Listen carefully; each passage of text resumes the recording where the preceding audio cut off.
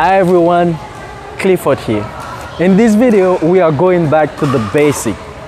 Do you want to transform your serve from this one to that one? Keep watching. We're gonna break it down for you.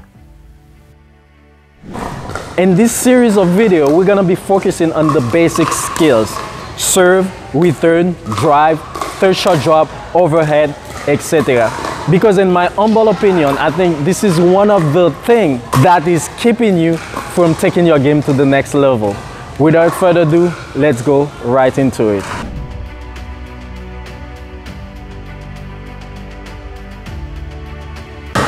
Okay, so today we're gonna talk about the serve, okay? The thing I don't want you to do when you're serving, I don't want you to scoop, okay? Because when you scoop, that ball is going high and with no speed on it, okay? So if you want your serve to be fast, deep, okay, with top spin on it, you have to stop scooping, okay? As soon as you have your grip, okay, so this is my tip number one, you're gonna bend your wrist, okay? So you see, you bend your wrist. Let's say you bend it like 45 degrees. Why is that? It's very important because this is the face of your paddle. This is where you're gonna make contact with the ball. So as you can see, the face is facing the ceiling, which means that ball, when you scoop it like that, is going high. This is just physics. So if you want that ball to go deep and low, you just have like to switch the angle a little bit. So this is why I told you my tip number one is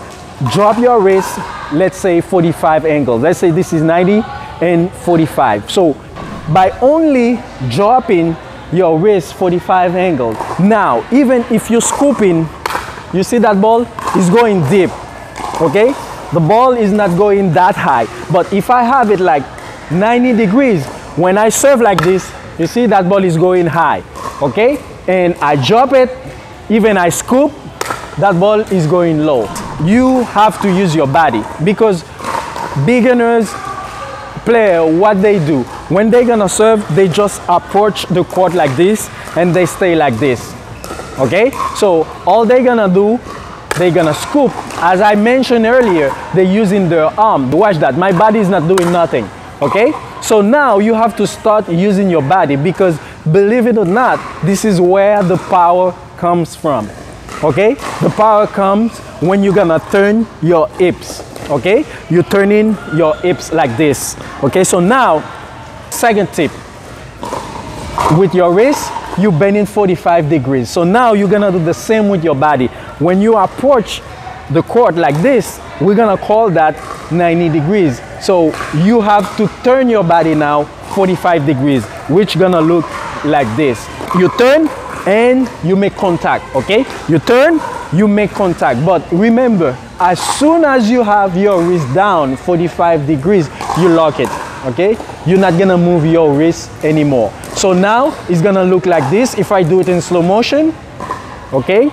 You see, I turn my hips and boom. So as you can see, my serve has more power now, more speed, and that ball is not going high, but it's going deep, okay? The other thing you can do about your serve, so now is how you finish, okay? How you finish means some player, they can finish forward, and some other player, they can finish like over their shoulder like this, okay? So what I want you to understand about that, where you finish is the one that's gonna dictate where the ball is going. If I want to have like a very good serve, what I would do, okay? So now watch what I'm going to do.